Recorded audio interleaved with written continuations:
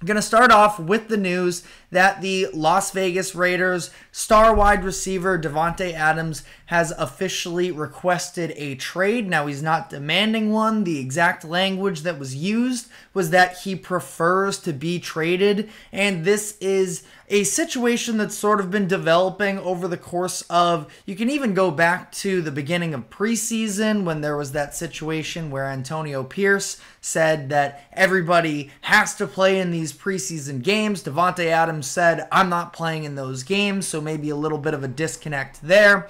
Then, moving on through the year here, we have seen some situations. You look at Antonio Pierce talking about those comments that he made after their Week 3 loss about players making business decisions, and now that he and the Raiders, they have to make business decisions of their own.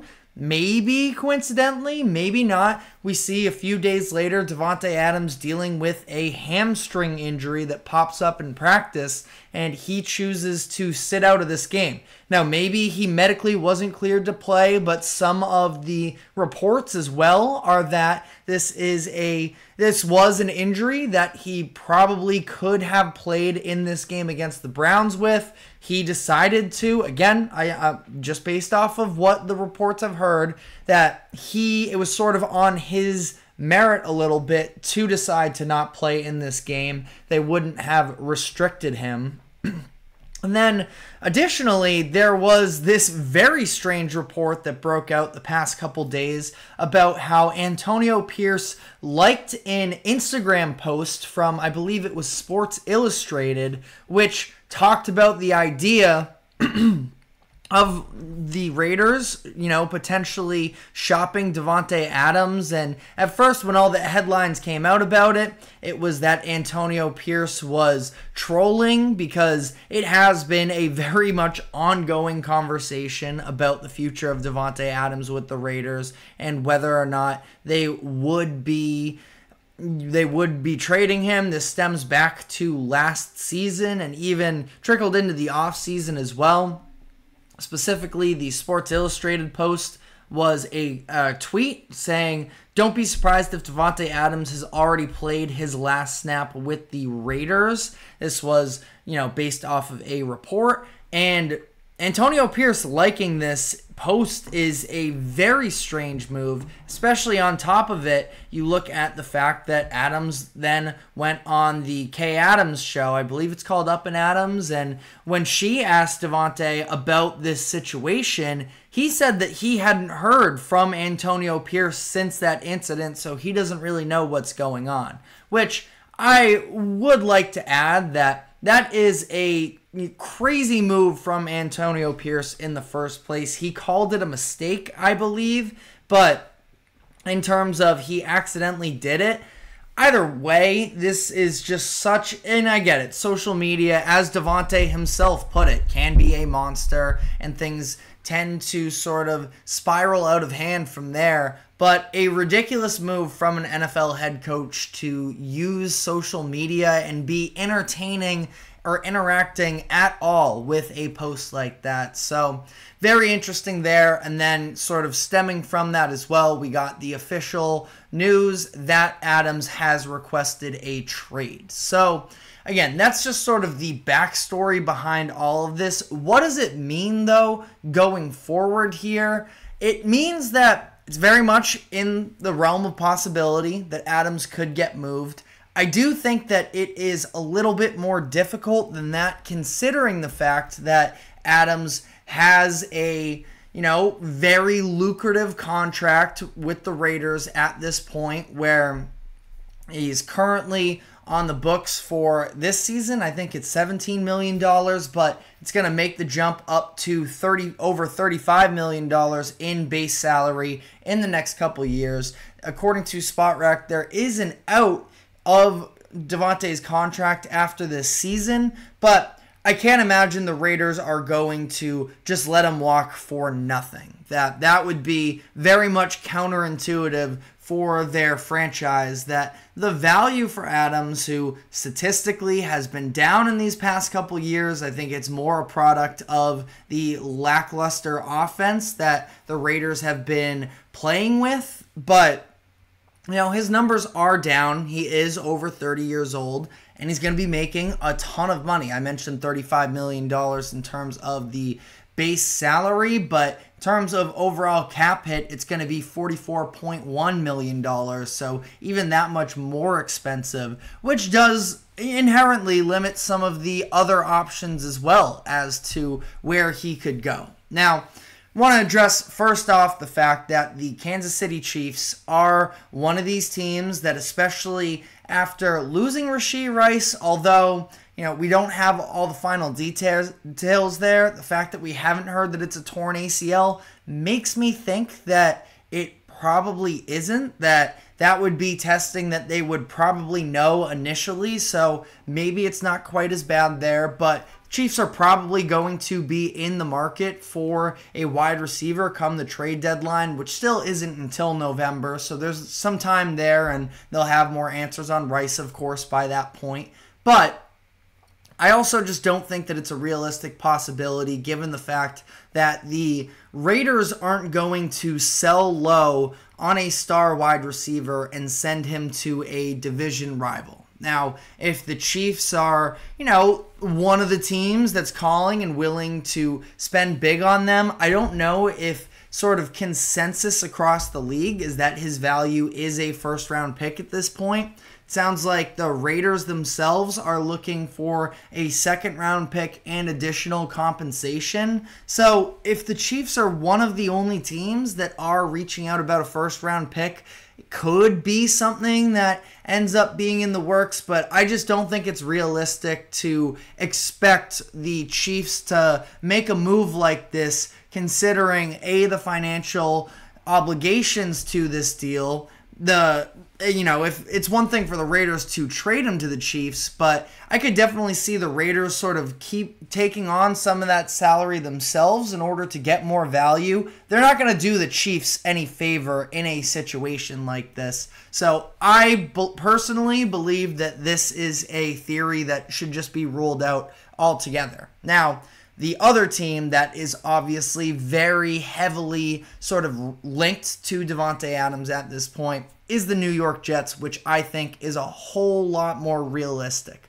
The Jets, obviously, with Aaron Rodgers, who is Davante's old running mate, that is very much in play in my eyes. This is a situation where the Jets know that this is sort of make or break time for Robert Saleh, for Aaron Rodgers, for GM Joe Douglas as well, that it's basically championship or bust. And I think that the majority of NFL fans wouldn't call the Jets, favorites to win the Super Bowl. That they're in contention. I think at least for playoffs, they're in contention. I still think that they're going to be walking a little bit of a thin line there, that I, coming into this season, had them as an 8-win team to a 9-win team. So they're going to be, somewhere hovering in the middle there. But adding Davante Adams would provide a very much needed spark to this.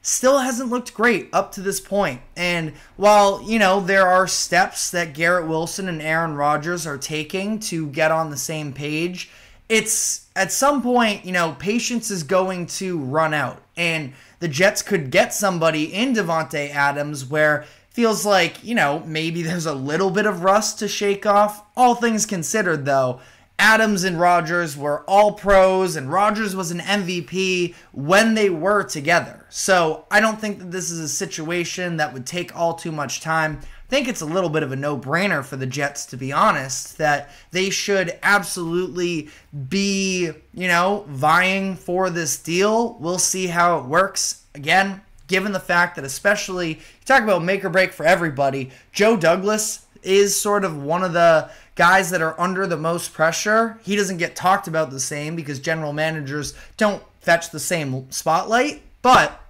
he knows if this season goes awry for them, he's going to be fired.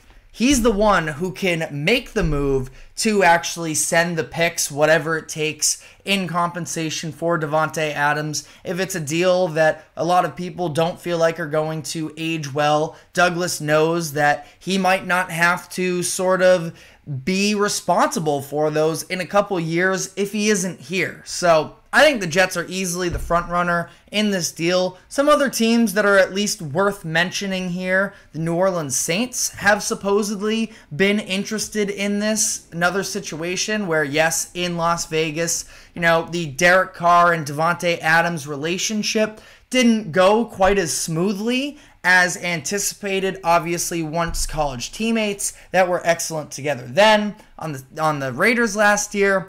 Wasn't the same story, but I do feel like this is a much better surrounding situation for New Orleans, where dealing with some injuries on the offensive line right now, but it is an improved offensive line. You have other weapons in Alvin Kamara and in Chris Olave. That would be, a huge spark to the Saints, who they end up losing this past week. We're going to be diving more into that loss later when we get into the panic meter, but I think the Saints are very much still alive in this season, despite the division loss there. That could potentially come up to hurt them come the end of the year. But if you add Davante Adams into that offense, I think the defense is very talented, and I think that could do a ton for the momentum moving forwards for New Orleans. So something to take into consideration there. You also have another situation, this time in the AFC, in the Buffalo Bills, who are off to a solid start to the year.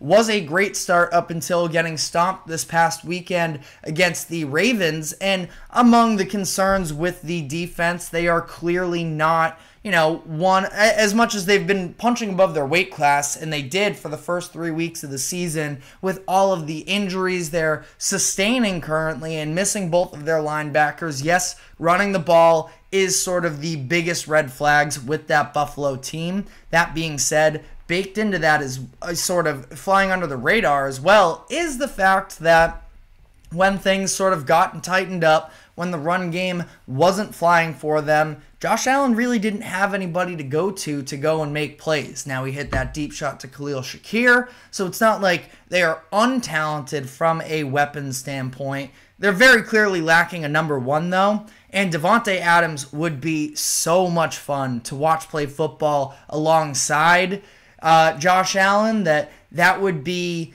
a little bit of a dream scenario here, just in terms of fun, high-flying football. Some other teams I suppose I can throw out there as well, and there's a million of them that we can go down the line. The Cowboys are a team that have been rumored, but it sounds like they aren't interested.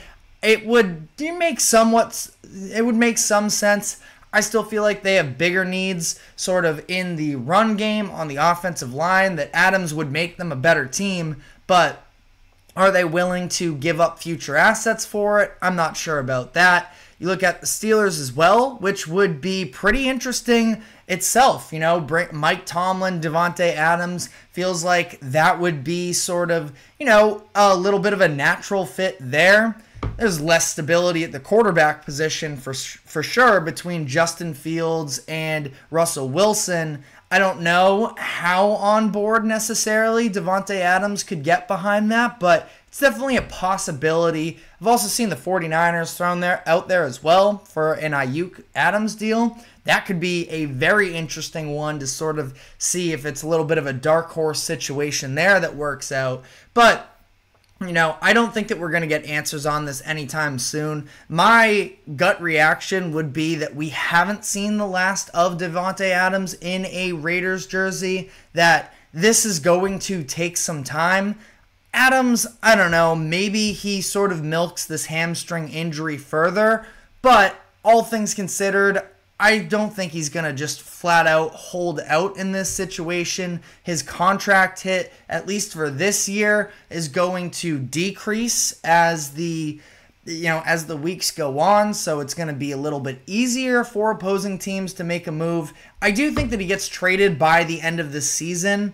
I don't think it's going to happen immediately here, and that they're going to, him and the Raiders, at least come to some sort of a middle ground, at least for the time being. But let me know what your thoughts are in the comments section, as we are going to come back around to the NFL in this show. But before we do so, we do have to touch on the MLB playoffs that started yesterday. We're going to be breaking down all 4 games there, starting with the American League. Going to talk about the Astros losing to the Detroit Tigers Tigers in a potential upset series, and then also the Kansas City Royals also upsetting the Baltimore Orioles in Game 1 of that series. Some incredible pitching across the American League yesterday that we're going to be diving into. But before we do so, we do have to take a quick break. Do not go anywhere. We will be right back.